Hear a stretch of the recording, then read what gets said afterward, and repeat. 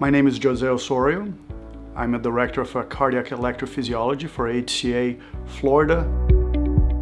Since I can remember, I've always wanted to be a physician.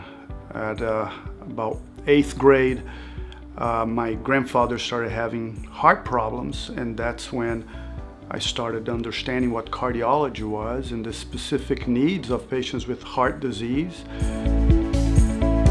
I'm an electrophysiologist. In this field, we treat patients with heart rhythm disorders. More specifically, I've been focusing my career over the past 10 years in treating patients with atrial fibrillation. I have a lot of experience with atrial fibrillation and have focused a lot on the development of a patient-focused program where we focus on quality improvement, efficiency, and quick access for the patients. We believe in a patient-centered care model. And what that means is it's a team, it's not just a physician.